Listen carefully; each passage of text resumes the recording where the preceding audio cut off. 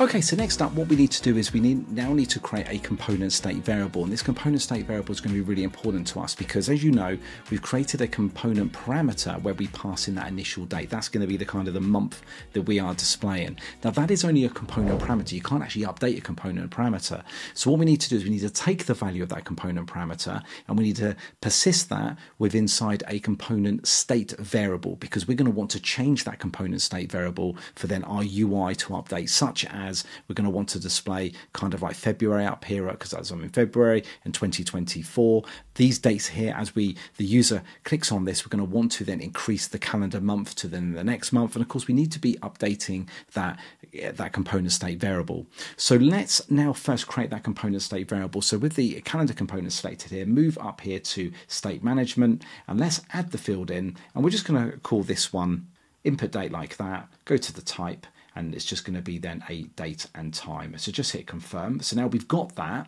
Now what we now need to do is we now need to then make a change in our application to then set that input date as soon as the actual component has been initialized. So we do that by going to the action flow editor, open up the action flow editor, do an add action. As you can see here, we're in the on initialization. So we're now going to go to state here. I'm going to say update component state, set the field. So we're going to say, right, we're going to set the input date, and we're going to say, well, what you're going to do, you're going to set the value, and where is that value going to come from? Of course, it's going to be the component parameter. So just select that, and here is the component parameter here.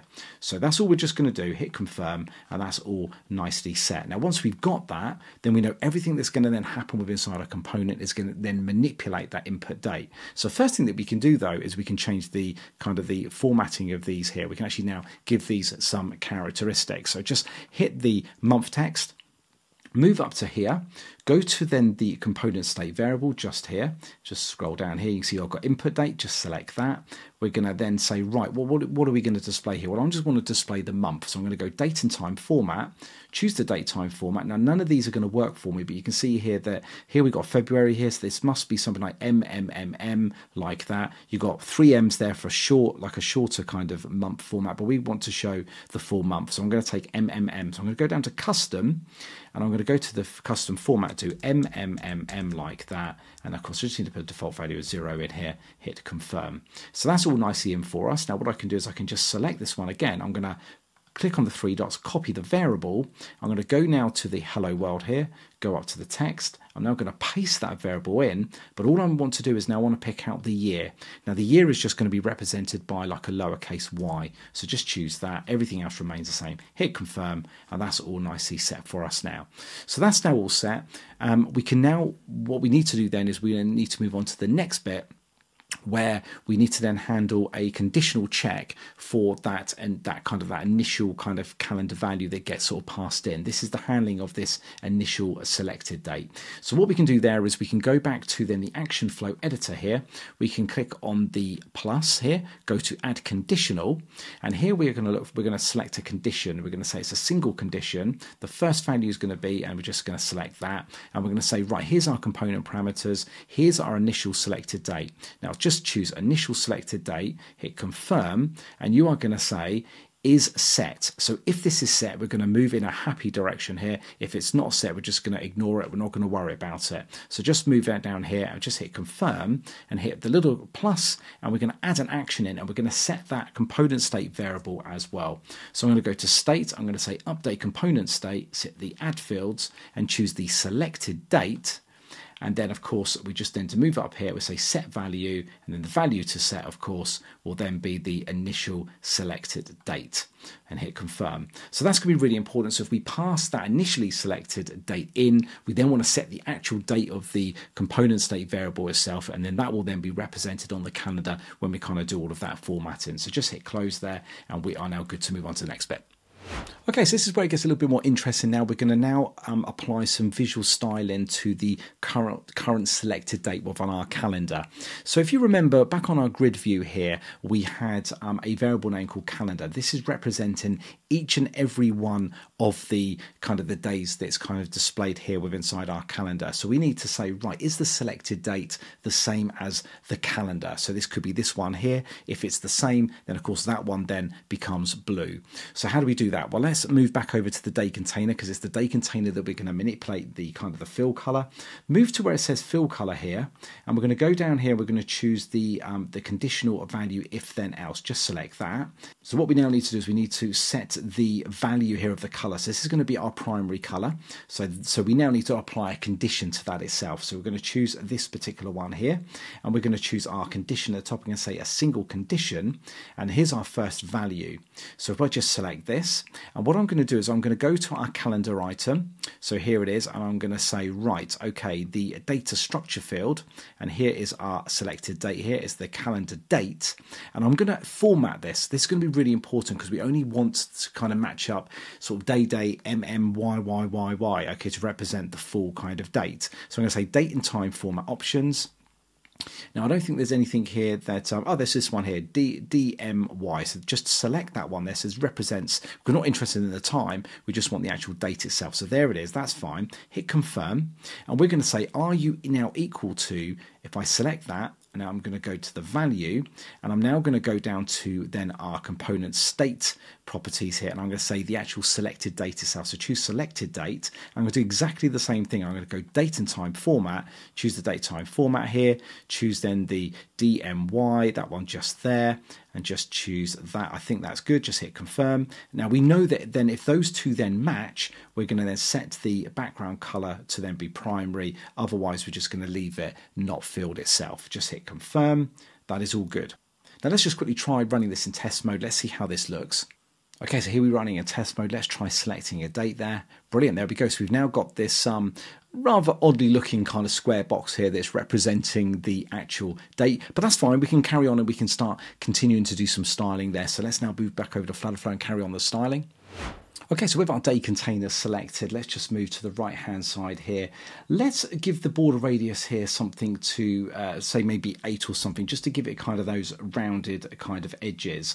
And what we also want to do is we will kind of want to kind of say, well, if this particular actual date is the current date and time, we want to put a very, very thin kind of border around it. Okay, so I'm just going to go here with say border width. I'm going to say 0.8, but of course the border is not really going to do anything yet because we've now got to put in another kind of condition there. We need to say, okay, is this a child of the grid?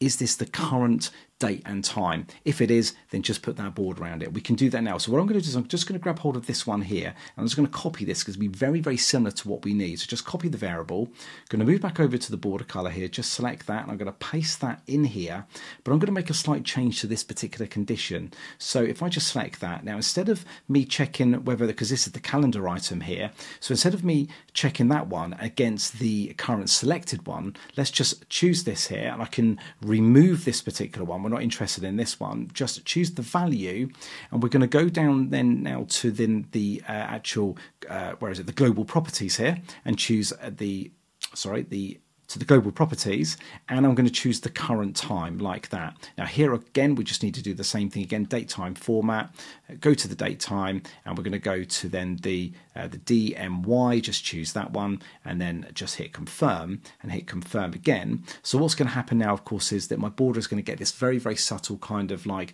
border color. If not, then of course I'm not going to have anything at all. So if it's not the current date and time, then don't show any border at all. Just hit confirm like that, and that is good. If I just quickly test that in test mode, let's see if we've got that on the UI.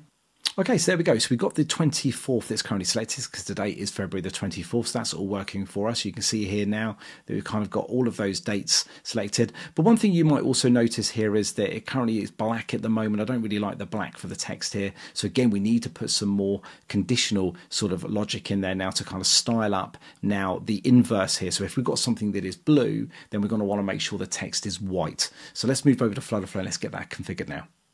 Okay, so this is where it gets a little bit more complex because we've got to handle various different types of text styles here for this particular calendar. You recall that we've got the previous and the next months. Well, that text needs to be slightly grey. The general calendar date that's not the selected date is just black. And then, of course, we've got then the selected date that, of course, is then got to be white because it's going to be on the blue kind of primary colour background. So just bear with me on this one as we walk through this. Hopefully it'll be quite clear, but certainly do take away the full sample here and just have a look in your own time to hopefully get an idea of the logic that's kind of put in here. Okay, so with date text selected, let's move down here to the right hand side. Let's choose the text color option because that's where all of the work's going to be. Just scroll down here and we're going to want to choose the conditional of if then else. Just select that, and it's the first one that we're going to need to do our work in. Just select that one here, and we're going to do a condition, and it's going to be a combined and or. So the condition that we're going to sort of deal with at the moment is going to be the kind of the gray text. If the calendar date is in the previous month or the next month, then we're going to set the text to be grey. So this is going to be an or because we're going to be doing two checks here. So just choose the first one here, choose this option here, go to then the calendar item, just select that, and we're just going to choose the data structure field, and we're going to select this one to say is the previous month. Now just hit confirm, so that's going to return us back a true or a false, and we need to do the same thing here for the next month. So just select that one here. Let's move down to the calendar item, and here go to available options, go to data structure field, and then choose the next month and hit confirm. So once they are set, we now know that we can now make then a decision on whether this is going to be kind of the grey text, or it's going to be perhaps then the white text for the selected date. So we need to kind of put an extended condition within inside this particular option just here. Okay, just choose a selector here. Let's move down here to the conditional if then else, and let's choose the first one here, and we're going to go to conditions and say single condition. Choose the first value here, select this particular one, and of course we're going to choose then first the calendar item itself. Choose calendar item, we're going to say data structure field, choose the selected one, choose calendar date, and here in the available options we now need to do the date time format as we did previously, and this is where we kind of need to get the DMY here. So just select that there and just hit then confirm, and we're now going to say are you now equal to, just select that. I'm going to go into the value here, and this is where we're going to go down to now our component state variables, and we're going to choose the actual selected date. So just choose here again, we need to say date time format here, and then again choose the DMY like that, and then hit confirm. So if these two now match, hit confirm, then we're going to want to then set what I've got here as the alternative color. So this is just going to be white. So if the selected date matches the calendar sort of date, we know that is the actual selected one. Okay, so set that. And then if it's not, then the value that's going to get returned back on this particular condition then is just going to be the grey. So just with this one selected here, just choose then the secondary text color like that and just hit confirm. So that is now all set up. So quite a lot going on there, but that's all pretty good. Now if we just go down to the value, we can go down here on this particular one, is we can actually set this now to this one up here, which is very, very similar. So let's just grab hold of this one, just then copy the variable itself like that. And we're going to go down to this particular one here, just select this here, and we're just going to paste that particular variable in. But the only difference here, of course, is this particular color here. This is going to kind of, if none of the dates kind of match here, we're just going to go back to the primary text, which is going to kind of be like the kind of just the regular kind of black text for the calendar here. But we're just making sure that if they still do match up, and none of these conditions kind of match up, then we're at least with it still checking to see if it's the currently selected date. Just hit confirm there, and we should be good to go. Hit confirm, and I'm kind of hoping that we got that set up perfectly correct. So let's head over to test mode now. Let's give that a quick test. Okay, so here we are in test mode. You can quite clearly see here now that we've got the kind of the grey text representing the previous month, so they look like they're hooked up okay. And we can see here now, if I just select one of these particular dates, we've now got the white text now on the blue, which is great. That's all that conditional work paying off. And of course, we've got then the 24th there. So that's all looking really good for us. So there's still a little bit more work to do. We haven't kind of got these buttons here working left and right. We need to get those updated. We know that we kind of got all of this working for us now. So hopefully by us implementing the functionality to kind of move up a month or back a month, we should see this component all nicely play out. And of course there is the reset button there as well, which we've still got to fix. So other than that, let's now carry on. So next up, we need to create some custom functions to kind of move our date on by 1 month or back 1 month based on the user selecting these particular sort of buttons. So what we can do there is we can create a custom function to kind of work all of that out for us. You could either use AI to kind of generate this particular function. Alternatively, you could pop over to the Digital Pros at NoCode Academy, where I've got a code library there, and these are the functions that we need. So this is one for getting the next month date and time. There's also a very similar function to this that gets the previous month. So please do check the full sort of example project that shows you these particular custom functions, but if not, grab them from the Academy if that's what you want to do. Okay, back in FlutterFlow, let's go to the custom functions here on the left-hand side. Let's create a brand new custom function, hit the function, and give our function a name.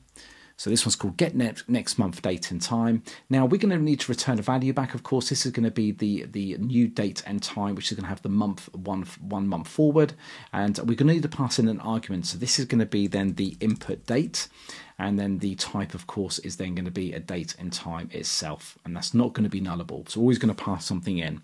So now let's paste our code in here. There it is, our code's pasted in. Hit the save function. Let's just quickly compile that. That should compile for us nicely. There you go, let's create another function. Just select that, and this function is going to then be the get last month date and time, so it's going to be very, very similar. So we're going to pass in, of course, we're going to return the date and time, of course, take the nullable off. We're going to pass in the input date again, so just choose input date. This is going to be of type, then date time. Where are you? There we go, and it's not going to be nullable. And let's just paste our code in here as well. There it is, just hit the save function. Let's quickly compile.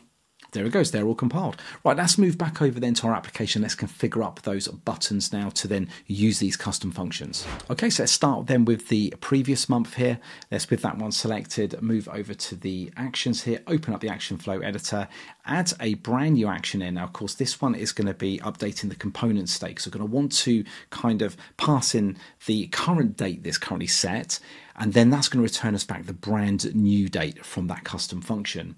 So let's now set the field. Now this is going to be, of course, the input date, which is a component state value. Just hit say set value, and here the value to set, of course, now we're going to call out to our custom function here. So here's custom functions, and this is going to be get last month date and time. Select that. Now the parameter that we need to pass in, of course, is the value that it's currently set as the input date. So just select that, go down here to the component state here, and then pass in the input date and hit confirm again. And that's, oh, we just need to set this again. Sorry, no further changes there. There we go, hit confirm. And that's all set for us. Now we can do something very, very similar now, of course, into the other button as well. So just close that down here. Let's move to this particular one, open up the actions, open, add the action in, and of course this is going to be then a state again, update the component state, set the fields. We're going to choose the input date again, and we're going to say select update date and time. We're going to set the value, select the value to set here. We can go now down to our custom function, and of course it's going to be the get the next month's date and time. Just with that selected, we just then need to go here, select this one again, and we're going to go down to the component state. We're going to pass it back in again, input date, and hit confirm, and that's all we need to do. Just need to go down here again so I don't say no further changes there, hit confirm. That's all that we should need to do. Now if I now fire this up, I'm hoping that our button should be now operational. Okay, so here we are in run mode. Then let's hit the next. Okay, right. So what we're seeing now is we're seeing our kind of our input date is actually being updated, which is great. We're kind of going up and down the months, but our calendar isn't changing. And I think I remember why, and that is because we kind of hard coded the current date and time to this particular calendar. So we now need to go and change that to use then the actual input date from our component state variable. So let's quickly go and do that now. So back within our component, move over to then the grid view here. Go to this particular section here where we got the kind of the children here, we've got the get calendar for month. Just select that, and here you can see our input date was our current time. We need to kind of change that. We don't really want that, so let's edit that. And then what we want to do is we then want to just collapse that down and go to our component state variable, and we want to choose then our input date like that. Hit confirm, and that should be working. Hit save there, and that will now work for us as we move up and down the calendar. Let's go and quickly check that now. Okay, so here we are again. Let's try that now. Let's move forward. There we go. Excellent. All of our months are changing quite nicely for us. Our current date is nicely then selected. If I just choose then 21 here, move forward and then move back, and of course 21 is selected. Now of course we've not set what the initial kind of selected date and time was, but if we'd done that, then that would be perfectly working for us.